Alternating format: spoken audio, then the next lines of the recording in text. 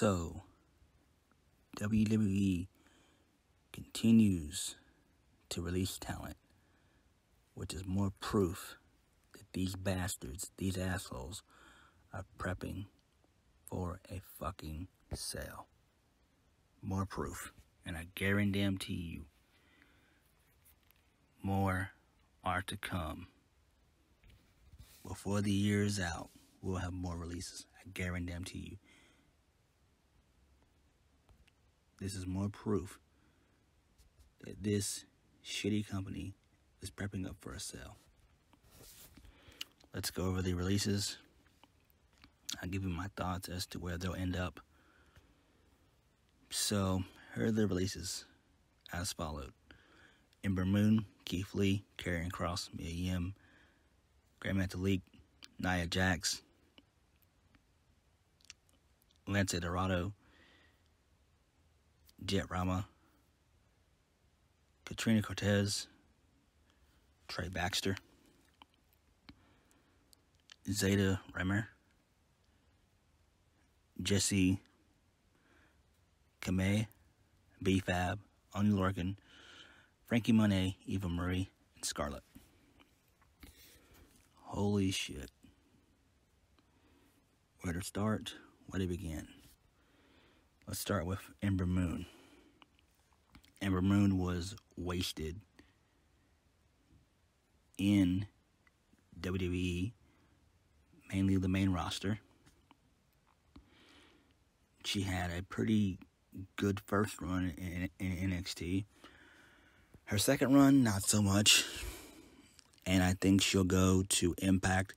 I think she'll be fine there. Moving on, Keith Lee. Now, I know a lot of people want him to go to AEW. Me, personally, as stacked as that roster is, he would make a great addition to AEW. But they don't have any room right now, guys. If they're going to bring in Wyndham Rotunda, whether it be at Full Gear or in 2022, along with Kevin Owens, possibly, as well as Kyle O'Reilly and Johnny Gargano, because their contracts are up next month. If they continue to bring those types of guys in, then we don't have time for Keith Lee. Me personally, if I'm Keith Lee, I got an Impact. The same goes for Mia Yim. Mia Yim has spent time there as Jade, so I think that would be fine. Karrion Kross. A complete fucking failure on the main roster. Not his fault. The guy's a legit main eventer, a legit badass. But they fucked him up along with Scarlett. And now they have released, me personally, he's another guy I would send to Impact. They need a guy like Kross. He was there before. And now that Don Callis isn't there anymore, I do believe that Kross could very well go back to Impact. Let's go with Frankie Monet, a.k.a. Taya Valkyrie. She was on in NXT for a couple months. I think about maybe 4 or 5 months, maybe 4 or 5 months. I can't fucking remember. She could obviously go back to Impact as well. And if I'm John Morrison, I'm pissed as fuck because, you know, they completely wasted his wife. They didn't even use her at all. And she's someone that could have been NXT Women's Champion. It's never going to happen. And she was treated pretty well in Impact. So I could see her going back to Impact. Eva Marie, who really cares? She'll go into acting or go back to modeling. Nia Jax, this is a shocker. No one is safe. Damn.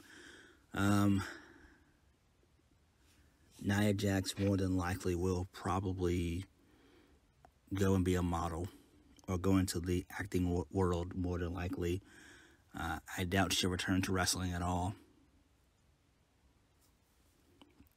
Grandmaster League and Lindsay Dorado, I could see them going to Impact or MLW or even New Japan. So they'll be fine. Jessie Kamea, don't know much about her. I guess maybe MLW, I guess. B-Fab, this is a complete and total fucking shocker to me because you have completely killed Hit Row. Hit Row is dead. Hit Row is dead on fucking arrival. They are dead. They are done. Finito. Finished. I don't even know what to say because this is just fucking mind-boggling to me. I don't know where she goes. I don't know. I really don't know. I can't put her in Impact. I can't put her in MLW. I don't know much about her. I just don't know. She'll find work. She'll find work. Only Lorcan, to no surprise. I mean, that should have happened a long time ago, honestly. I don't know where he goes. Maybe Impact, I don't know. Trey Baxter, MLW.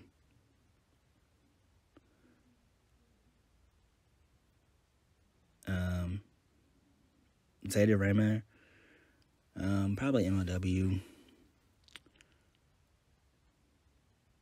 And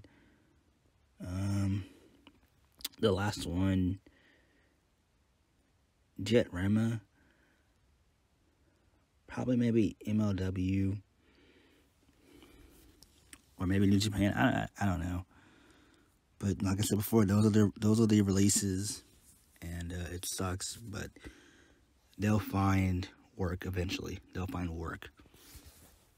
But this is just more proof that WWE will more than likely sell. I'll catch you guys later. Peace.